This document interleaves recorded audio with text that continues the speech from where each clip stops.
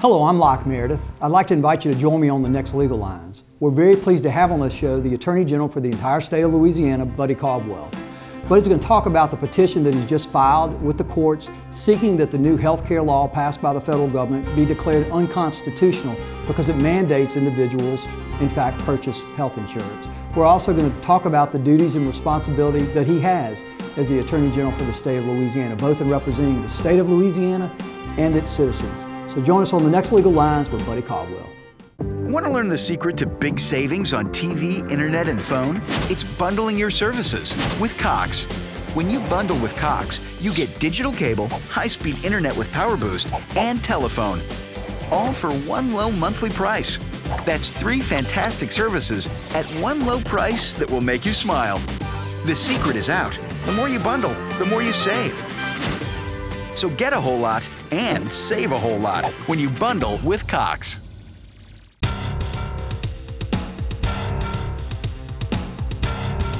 Welcome to Legal Lines. I'm Locke Meredith, and I'm very pleased to have on the show today the Attorney General for the entire state of Louisiana, Buddy Caldwell. Buddy, thank you so much for being on the show today. Locke, good to be here.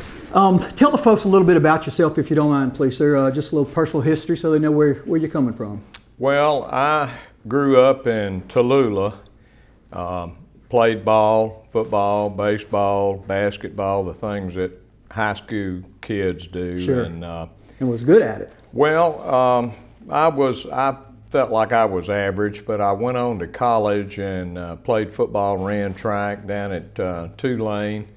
Then went to law school at LSU in Tulane and went back to practice in my hometown in about 1973. And 4 years later, I was elected DA and held that position for a long time. 29 years. It's amazing. Yeah, it was very interesting. And the term of the DA is? 6 years. So I served 5 6-year terms, and before the end of my last term, I was elected Attorney General for the state. And that's really, honestly, just like a big DA's office. And instead of the local boards, you have state boards. But it's very similar, and DA's job was excellent training for the work that's needed for our people. It's interesting, too, because as I was preparing, I read that you personally tried all the major felony cases. Tell the folks about that.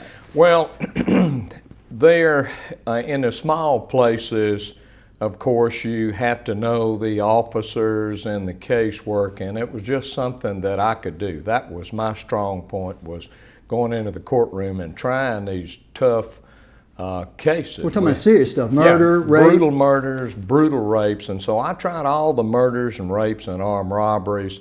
Let my assistants try a few of them, but I always tried my cases, and that kept me close to law enforcement, knowing how to solve a crime. You actually, if you're good at what you can do, you help solve crimes. Sure. So there were several murders that I would able to help get confessions by having my telling my law enforcement officers what to do, how to do, and figuring out who actually committed the murders. A lot of those I had to do myself, and it was only because I was close to them and knew the people in the communities and had the contacts that I could do that. And in fact, from what I read, you had a 99% conviction rate? Well, really, it's not that good. I lost one case in 1983, and I lost another one in 1986, and I knew I was going to lose both of those, but I had to try those cases. But I say it's not that good because a good prosecutor knows when the case is not worthy. If there's a reasonable doubt, if you got some evidentiary problems, you throw the case in a trash can or you get a plea on that kind of case. So that's what's important, and that's why the conviction rate is so high. It's not really unusual. For real good prosecutors, it's fairly common to have a real high conviction rate. So from what I understood, lost 2 cases? Yeah, one in 83 I'd say that's pretty and one good. in 86. And because you held your position so long and were so hands-on, as I understand it, the Attorney General for the state of Louisiana, while you were District Attorney for District 6, would ask you for guidance and direction or help. Well, I guess you could say it. I personally served as Attorney General. We call it ad hoc. That's a fancy way of saying serving as Attorney General. I was appointed some 70 times in 29 years to serve as Attorney General on various matters, including a lot of criminal cases all over the state. So I had some connections, and then I taught criminal law for JPs, constables, assistant DAs. JPs are Justice of the Peace. Yeah, and trained prosecutors, a lot of them, and I trained prosecutors for the Attorney General's office, take them into a grand jury, show them how to handle a grand jury, and educate the grand jurors is very important. Sure. Because people get to serve petty juries in court during the actual trial of a case, and in a grand jury to make the most important decisions concerning people's lives. Our everyday people make those They're decisions. the judges. Yeah, they really are. It's a very important function. And it's an honor and a privilege, and folks, I hope will address it accordingly. I know in my experience, it's good to do the jury duty. That's one thing, and the more they volunteer and the more people come to court, the less chance they have of actually serving.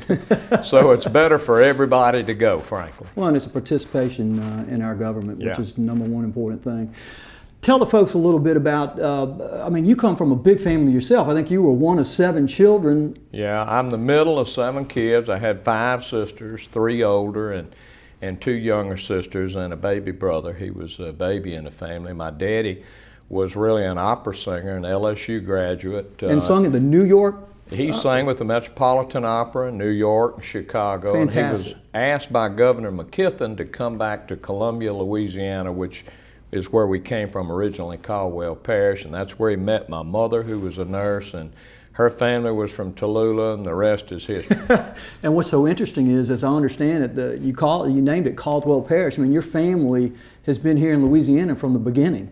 Yeah, that property originally came from Spain and was named Caldwell's, and I have the land grants in a filing cabinet Fantastic. somewhere if the rats hadn't eaten it. The other wonderful thing that I noted in researching and preparing was that you had the highest per capita, meaning per person in your district's recovery of child support. Well, I'm proud of that because we're in the poorest area in the United States. Those 3 parishes. Yeah, Madison, Tensas, and East Carolina. The way we did it was simply being fair to people. If somebody couldn't work and they didn't have a job, you didn't try to gouge them for the child support. And if a mother told a daddy they couldn't see the children and it was improper for them to tell them that, we made sure they got to see them, and we worked with people to do the right thing. We helped people with traffic situations where they couldn't afford the money, this, that, and the other. And to me, part of being a good public service is appropriately using the authority the law gives you. And DA is probably the most powerful position in government in the state. And the more power you have, the more careful you have to be with it, and you should use it wisely. And that's how we did that. Well, and as I understand it, and we talked about this before the show, I love your kind of life mission statement or public service mission statement. It was that you want Louisiana to be a place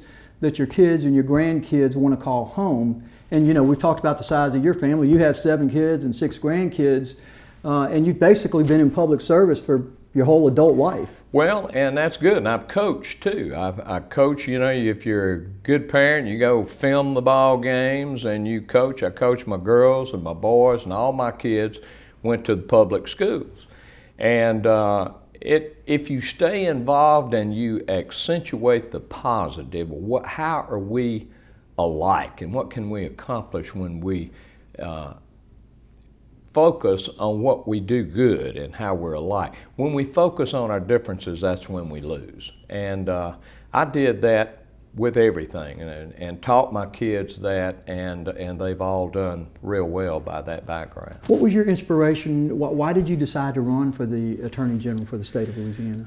Well, frankly, no one else would step up to the plate, and I saw that law enforcement was going to lose the Attorney General's office, and we ran polls to be sure that we were correct. And the polls showed us that 81% of the people in the state liked a candidate with my backgrounds. They didn't know really who I was. Well, we're glad you did it. Let's continue that on the next segment. This is Locke Meredith with Legal Lines, Attorney General for the state of Louisiana, Buddy Caldwell. We'll be right back.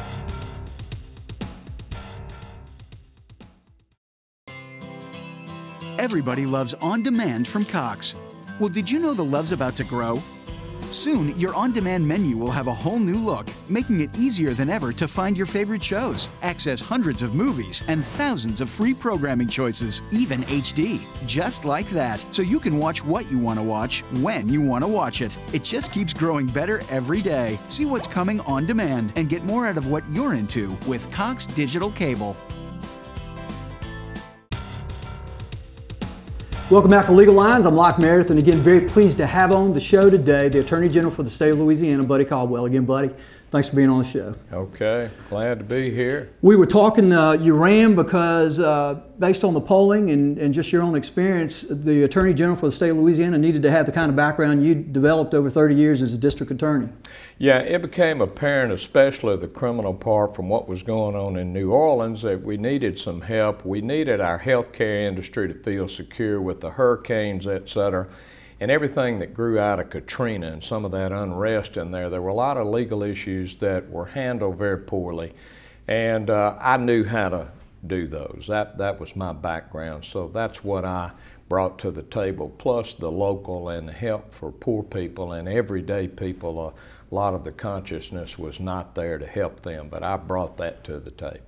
And now that you are the Attorney General for the State of Louisiana, in essence, you're the attorney for the state, the government, the agencies and boards, but also the attorney to represent the millions and millions of Louisianians. Yeah, there are a lot of things we do just on behalf of the state. We file suits on behalf of the state where they're needed, for example, to get Medicaid money back. We've done that and succeeded at that. We may defend the state in a road hazard case or where there may have been some malpractice of some kind in a state institution. We try to get money back that may have been taken from state lands. We involve ourselves in oil and gas rights. type stuff. Yeah, oil and gas, and there are a lot of any legal issue, any problem that any of your listeners would have, a legal problem, it's going to be similar for the state. So we represent the state lands, and then we represent the citizens too in consumer protection issues, for example, in price gouging issues, contracting issues, and we've taken a different view to bring people to the table is what I've tried to do. Bring the different parties to the table and give them a voice instead of just suing them or putting them on the 6 o'clock news like happened to the assisted living places and our nursing homes, who basically do a good job. And so, but some employee is going to do the wrong thing for somebody, so why should they be penalized? So when I started a dialogue with the people, I found that they just really appreciated it, and it helped us do so much more. It's a lot easier to do it voluntarily than force them, for sure. Let me ask you this, because in that capacity recently, as we all know, or most folks are going to know, the federal government, the Congress, United States Congress, has passed this new health care law that mandates that individuals, every United States citizen of the United States of America has to purchase health insurance. And that you, on behalf of our state, have filed a lawsuit stating that that law is unconstitutional. Well, the governor asked us to consider that. What we would have to do, anytime the governor of the state of Louisiana asked you to look at something, as long as it's got merit to it, we're duty bound to file or do whatever's necessary. In that particular case, I wanted to make sure we didn't cost Louisiana any more money, so we do what we do. Say, like, sign on to what another state is doing, and of course that happened pretty quickly, so we would not have an opportunity to see who all is signing. It's not a political thing, and that particular case is not about the president, as some people want to think or want to say. It's about the Congress and the authority of a lot of congressional issues. It's not unusual for Congress to try to overreach, as we say it. In that case, the legal issue was, is an individual, can they be forced or mandated to buy something? And whether it's health insurance or other things, it's not as important. That's a complex legal issue, and it's a simple issue, but I do want to stress that when we agreed that it did have some merit, so instead of putting Louisiana to the financial burden of doing it, we just sign on with another state, which we have done, and I don't know, 100 other cases of different kinds. Yes, and let's explain to the folks, kind of give them the big picture of how this works and the reason that the position is being taken that it's unconstitutional. And my understanding is the Constitution starts out with we the people, that the people, the citizenry of the United States of America has the power, and it granted to the federal government by the Constitution specific enumerated express powers. Well, people talk about constitutional issues, and that simply means it's protected in the Constitution. So one of the issues there that will be contested and looked at is, does the Commerce Clause of us going from state to state, like we know insurance is regulated from state to state. The question is the extent of it. Can they force you to buy insurance, or should it be that you just have the option not to take it? That's called opting out.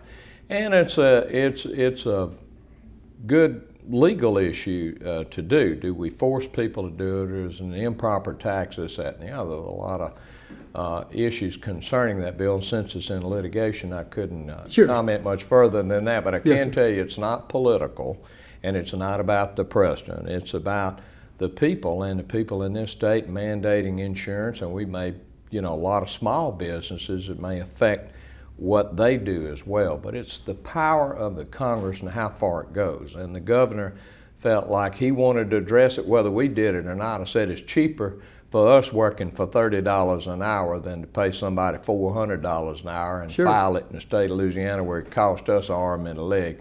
Let's just join up with somebody else as long as it's good, legitimate, and as long as that's the law. So this is a normal type of legal issue, even though it's going to get a lot of press and people are going to be crying and raising sand on both sides. Yes. But I can't help that.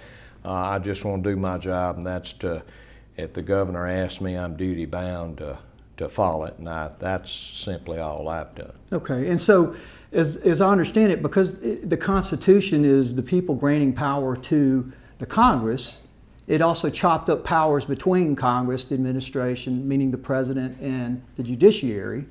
And in the 10th Amendment, what it says is whatever power we do not give to the federal government, the states and the individual citizens retain that power. Yeah, that's the 10th Amendment, that the powers are reserved to the states that the federal government doesn't have. And most every attorney general in the United States, of course, I don't know who signs on anything before I sign up. A lot of these things are done within 24 to 48 hours. Yes, sir. But most of the issues that come up, the attorney generals reflect on all kinds of issues, and that is simply one of them. We did the same thing with the EPA interest. Louisiana is an oil and gas state, and whether or not the EPA, when they found ultra hazardous finding in Louisiana, whether that was appropriate. This is oil and gas state, and our chemical industries, we need to make sure that the federal government doesn't just take all the power and do everything. The same way the NFL wanted to take the Houdat. Right. It was the same way with the federal government. There's a big interest in nearly every attorney general. Most cases, we don't want the federal government taking over everything, and that, I guess you could say, is a prejudice. And in the healthcare thing, of course, that's an unfunded mandate. States got to pay for it. Which means states got to pay for it, and that's an interest, and everybody should be interested in that regardless of which side. Well, we'll continue this on the last segment. This is Locke Meredith with Legal Lines, the Attorney General for the State of Louisiana, Buddy Caldwell. We'll be right back. Some people still don't have on-demand from Cox. Impersonators. Who you calling an impersonator, pal? No. You insulted him a little bit. A little bit? A little bit. Is there a reason you all aren't using on-demand from Cox? Because I thought you guys would love access to thousands of movies and shows. Stars don't like to watch. They're all movies. It's tacky. Did I mention a lot of it's free? Free is hot. Boom. On-demand from Cox. Perfect for almost everyone. Welcome back to Legal Lines. I'm Locke Meredith, and again, very pleased to have on the show Buddy Caldwell. He is the Attorney General for the state of Louisiana. Again, Buddy, thanks. Okay. We were talking basically that a lot of times you as the Attorney General are having to file suit to protect the state's power and the state's interests against any attempts that the federal government or steps the federal government is taking that might harm our citizenry or the businesses of the state of Louisiana. And that's kind of what the healthcare issue is falling into. Tell the folks kind of other duties and responsibilities or other areas where you have done that. Well, Chinese drywall has been a big one. You know, here we get hit with all these hurricanes in Louisiana, all our coastal areas, and so we have contracting, fraud issues, you have price gouging during the terms of the storms, like in Baton Rouge, you know, you got all the trees falling over, so you got to get a contract to get the tree off your roof or off your car and whatnot. And the consciousness in the last few years of the storm damages and the natural disasters that we have brought a new consciousness across, especially across South Louisiana, but North Louisiana too, who's accommodated the people who are trying to leave during hurricanes, sure, et cetera. So I think the whole state has been better for that. But kind of brought unity, I guess, in a way. Yeah, it really has, and they say us Louisiana people are the happiest in the United States, and I think indeed we are. We have a wonderful state, our athletes, our food, our cooking, our culture, everything. Yeah, everything is wonderful in Proud Louisiana. to be a Southerner. We're even happier since we won the Super Bowl. I was in New Orleans, and of course, and I had to fight with the NFL over who owns who that. Now, we all know that we've seen fleur-de-lis before our lifetimes, and we know it's been on St. Louis Cathedral and a lot of other churches in this state for 250 years, more or less. It's kind of ridiculous for somebody to be claiming that they own it. But that's in essence what the owners of the NFL were saying. We own the phrase "who dat." That's right, and it was very important because there were a lot of families, a lot of people real excited about our Saints, you know, and after all these years, I was there when they played the first game in Tulane Stadium. That's where I played ball, and we all got free tickets to the Saints game. But there wasn't a big crowd back then, huh? First game. It's been a long haul for our Saints. And so our business people who may want to order 7,500, 3,500 T-shirts, they were told they couldn't do it. So here comes the big bully. Well, I had to, with my staff, get on the conference, the NFL Council, and those folks, and ask them, do you own black? No. Do you own gold? No. Do you own who dat? No. Do you own who dat nation? No. So do you own the fleur-de-lis? No. So what are we talking about? So, I mean, it's ridiculous. And so they admitted it, and we had enough time so our folks could take advantage of it. Because I remember reading a lot of folks who had purchased that merchandise just took it off the shelves. They were scared they were getting sued. Well, and it's for all over the country. Athletics have brought us together, especially on our college, and think of what athletics have done. They've made us do what I said the first of this segment, concentrate on how we're alike, what we share in life, and it's wonderful when we share those things. It's only when we start going to political and racial and all this garbage that we get into trouble, and it's counterproductive. And it's why people in Louisiana, I think, are so happy. It's because we enjoy life, we're in a warm climate, and it's just a wonderful state. And to tend to these legal issues for the state, I'm real happy because I got a great staff I put together in a couple of years. Yes, we've had budget problems, but we're going to work through them and do the best we can to serve our legal interests, which are very important. You're not supposed to be able to affect a lawyer for the state for their judgment. You can't not have a jury trial because you don't want to put up money for budget. So they're supposed to do that. And all things considered, our public opinion save millions of dollars. And explain that to the folks, because one of the main responsibilities of you as the lawyer for the state of Louisiana is to make sure that all the boards and agencies and committees and police juries that are part of the government don't do something that's illegal. Why? Yeah, they may interfere with the right-of-way somewhere. There are a lot of issues, reapportionment issues, and for every school board, for the police juries, for the congressmen, for the state representatives. All these issues, I can tell you, if they contest each issue, somebody's going to have to pay an average of about $1 million a case. Unbelievable. So we save millions of dollars by telling our local boards knowledgeably how to avoid that. Or how to do it right. Yeah, how to do it right to avoid the legal responsibility in court, because the lawyer's fees are outrageous in these things and expose the state. So being from a small place, I'm very conservative. I like to save money and save the taxpayer dollars, and that's part of what we That's a big deal. do